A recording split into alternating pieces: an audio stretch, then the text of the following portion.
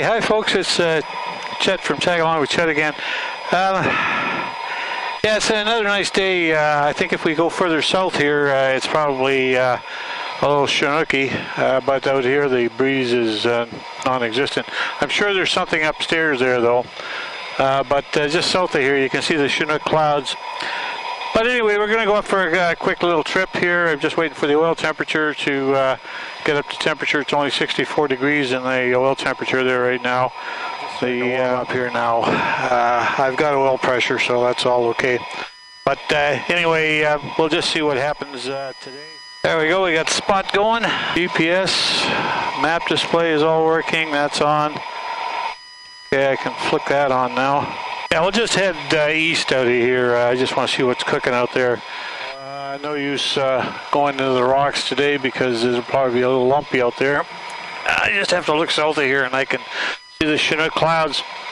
So it looks like we'll just head off. I'm not going off for very long today. Probably an hour or so.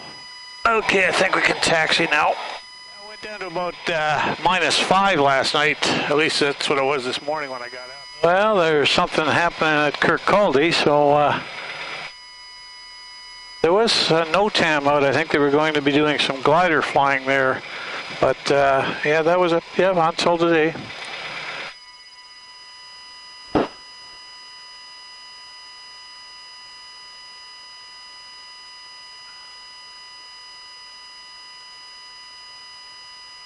Falcon traffic is Cherokee Charlie Charlie November. We're taxiing to position runway 34.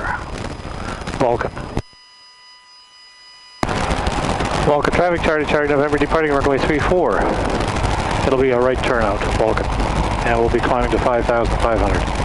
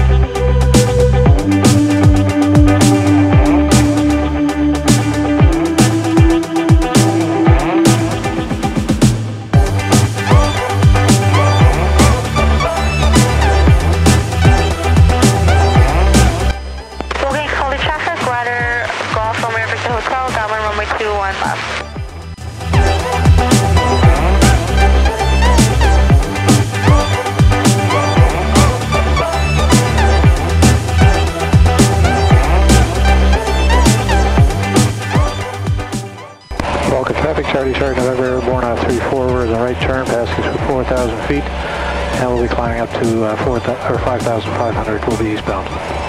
Vulcan traffic, Charlie Charlie November.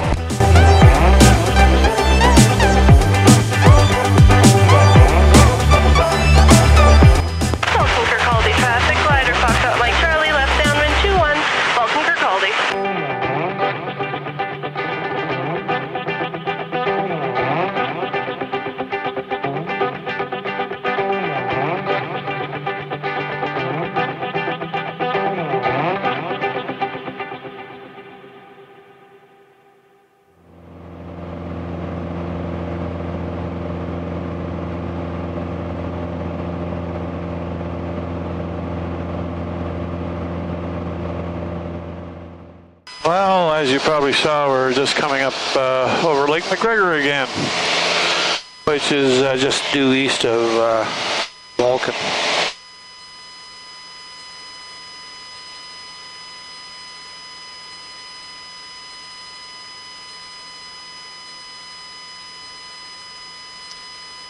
And ground speed wise, we're doing 104, so not much wind up here yet. But I'm sure if we go that way and up,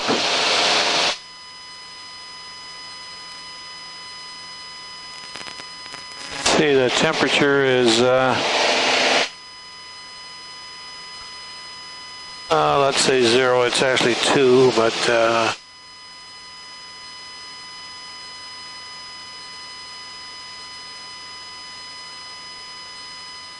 I read an article in the newspaper just recently that on top of the solar panels that the solar panel farm that they're building, which is just east of here, which is one of the largest actually in North America, I believe. But anyway, so I hear. Take a look at one of my lather videos, and it'll tell you, because I put some of the details on that particular blog as well.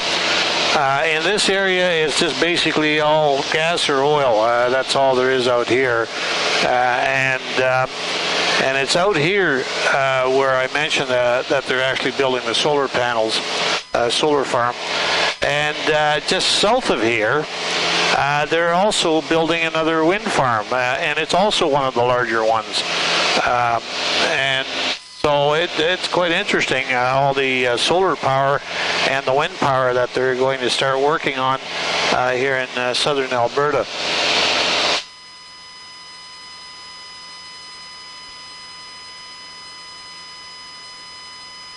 So everybody seems to get the impression that we're kind of a dirty province up here because we got Fort Mac north of us, and that's just a pile of bull anyway.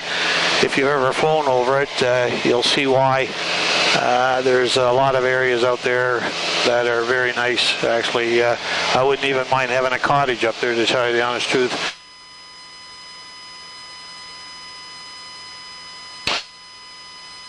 So all you naysayers, I don't know.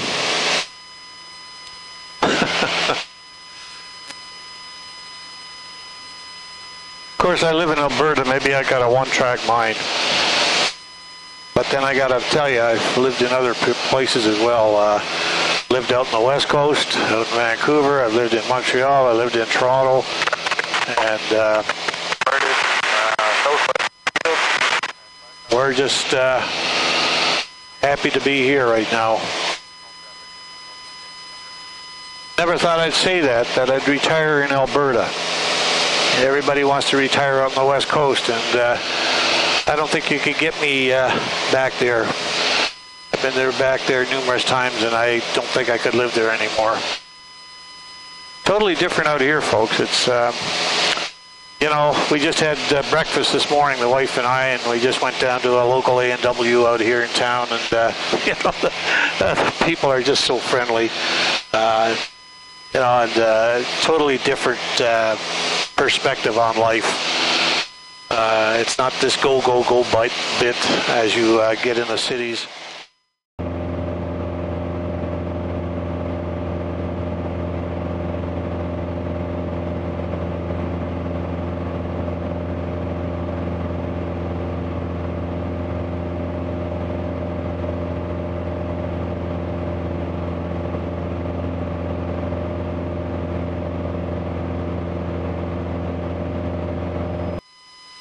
Oh, that's Bassano. Okay.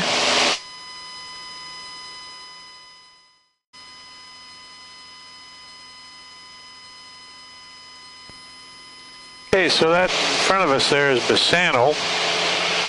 And I don't think I've ever been to Bassano. I think once with a vehicle I was out there.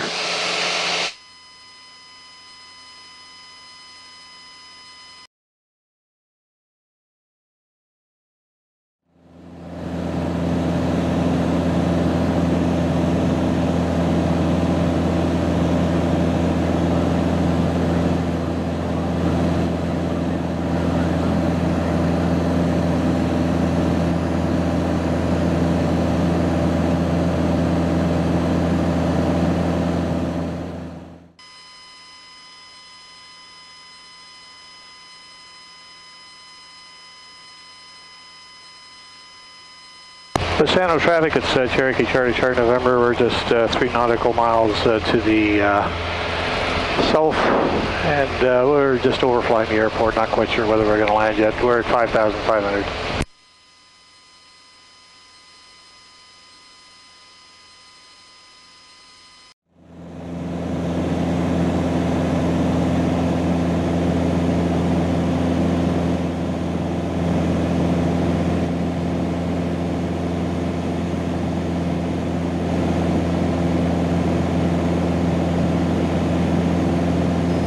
There's the Bassano strip. Look at that, it's even a paved runway for crying out loud.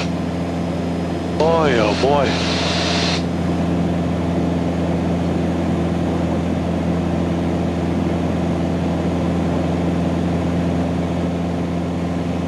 Doesn't seem to be too much activity down there.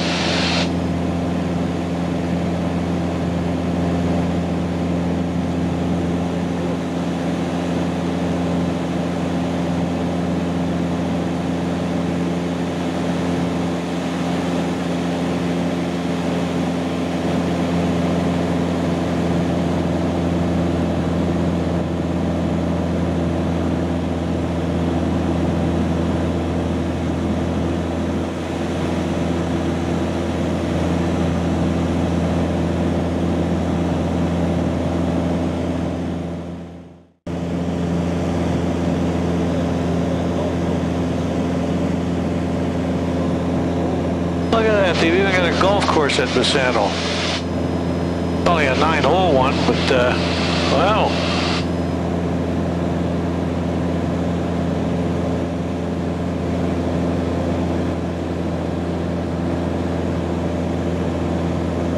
Ah, yeah, I see. It's just right by the freeway here, just off the freeway.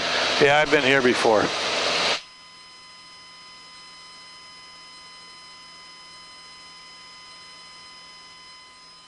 I think if we go a little bit further north here, or east, we hit Brooks. Yeah. Okay, Brooks is way up there where that big lake is up there. That's where Brooks is. Anyway, we're going to head on back. It's noon. Ah. Well, I'm glad to know that. Okay, we're going to set this thing up and we're going to go direct. We're going to go OK.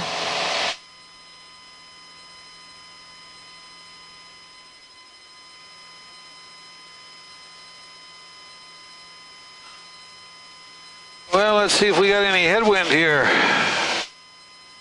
Yeah, well, okay, it looks like the upper winds are going to start kicking in.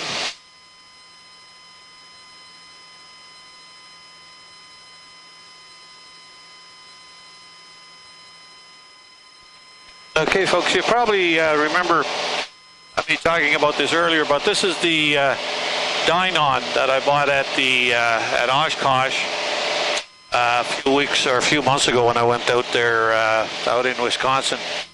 And what it does is it's an ADBS receiver for weather and traffic.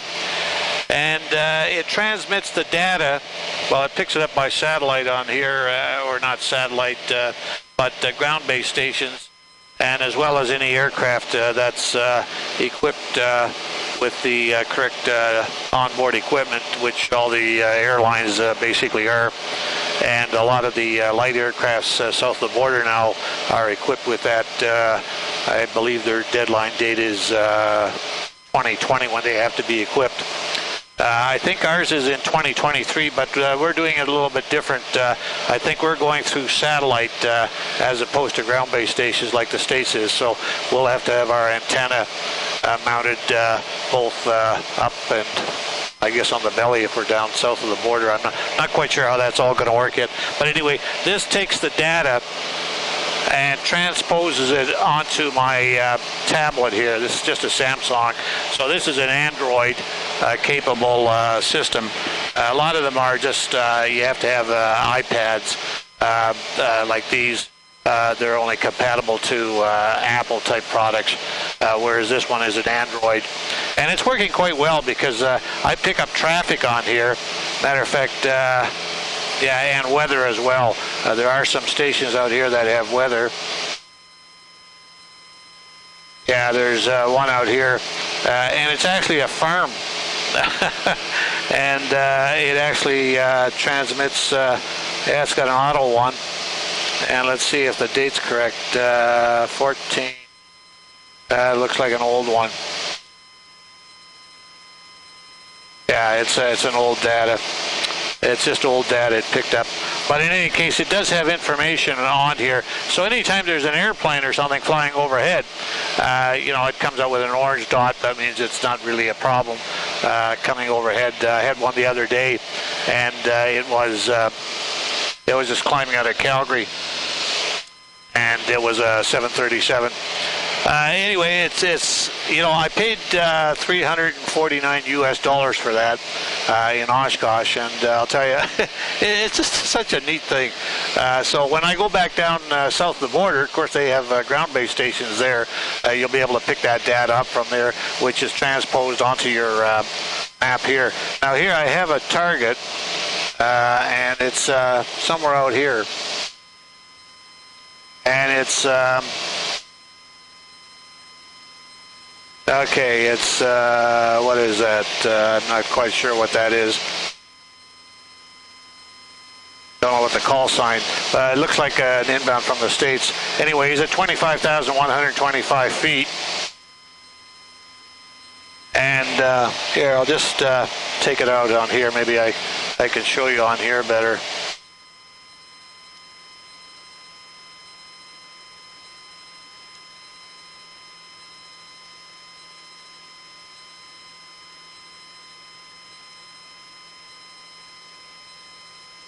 There you can see the data there, the call sign, and the longitude, the altitude, and so the relative altitude, he's 19,000 feet higher than I am right now, and he's doing 347 knots, and he's going northwest, so he's heading out towards Calgary, it looks like. But anyway, it picks that up. There he is right here. You can, I don't know if you can see that in relationship to me. So he's right up here somewhere, but obviously no problem. Now if it's red, then you got to start worrying about it. But in this particular case, it's not an issue, but I'm sure that's what it is. He's actually heading out towards the Calgary airport.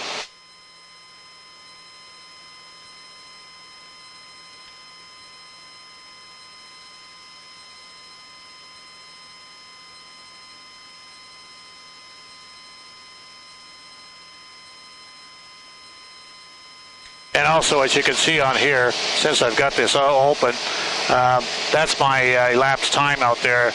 It's just a clock that I set as soon as I get airborne. And there I am. This is the Flight Plan Go app that's actually free. So you actually get the data free, whereas some of the other apps cost you money, especially for Canadian data. So that's why I go this route, because I'm a cheapskate.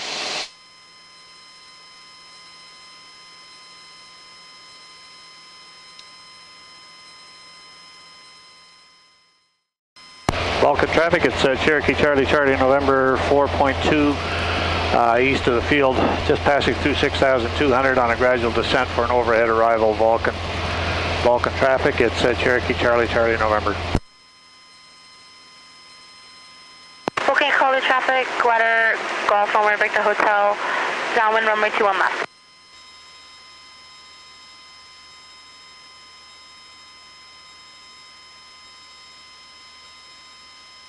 Vulcan traffic, Charlie November's overhead the field. We're at 5,700 and we're on a gradual descent, and we'll be checking the windsock.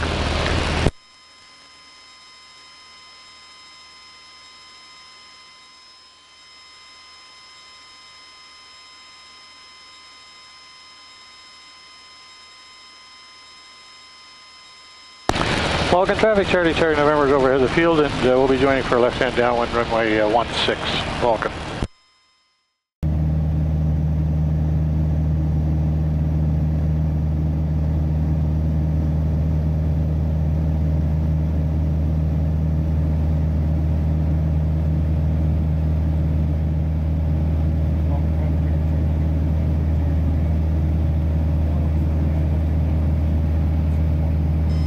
see, folks, the golf course is nice and green, but they're getting ready to cover up the greens. Matter of fact, some of them they already have. Yeah, I see one area they already have covered up one of them. And this is the town where I live in. Actually, I just live on the right side out the minute and a half away from the airport.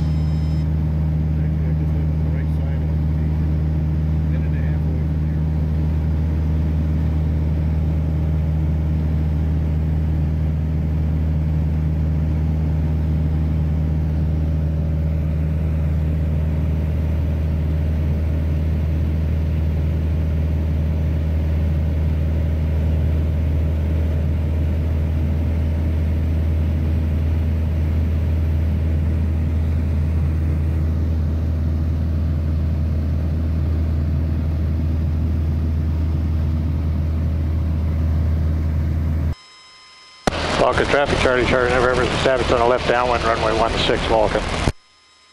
Okay, let's see what I gotta do here. Mixture's rich. Fuel pump's on.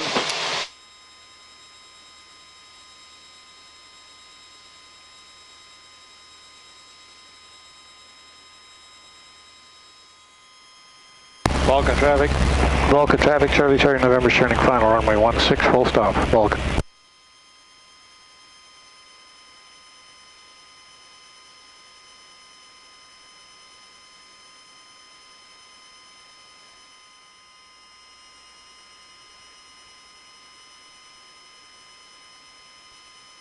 Oh yeah, you can sure tell there's wind up here.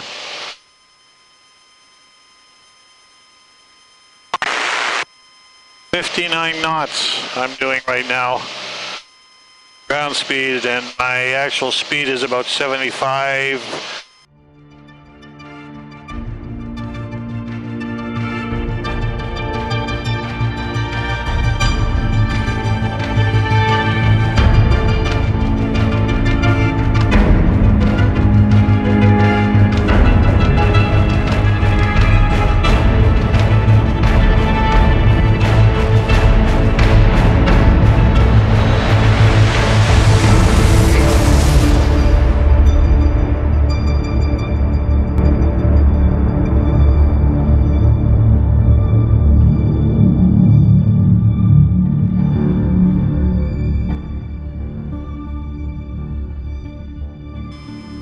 Vulcan area, Unicom, it's 172 India Juliet Tango, current level 5,500, but 10.5 miles to the northwest, inbound for landing at Vulcan. We'll be passing overhead, planning to join a downwind left for landing runway 16. Vulcan traffic, it's Cherokee, Charlie November, we're clearing runway 16, Vulcan.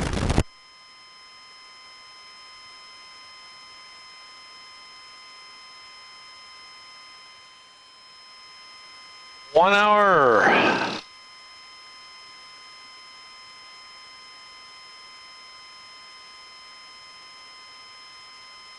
And 6 minutes of flying.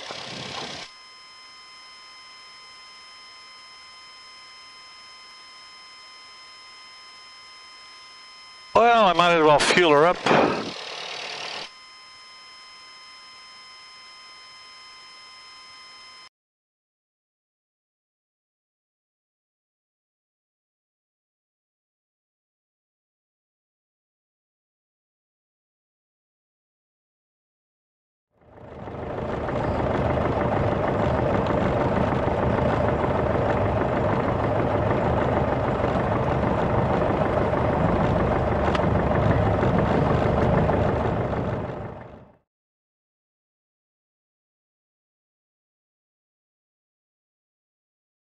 Okay, folks, nothing special on this particular flight.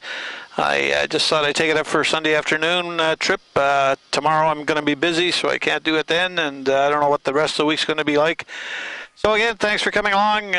Hit that subscribe button if you haven't already done so. Kick that little bell there, give it a hit as well, and then you'll know when I uploaded the latest one of my vlogs. Anyway, appreciate all the newcomers to the channel. I've got quite a few of them that have showed up over the last month or two, and really appreciate that. So we'll see you on the next one. Thanks for coming along. Bye for now.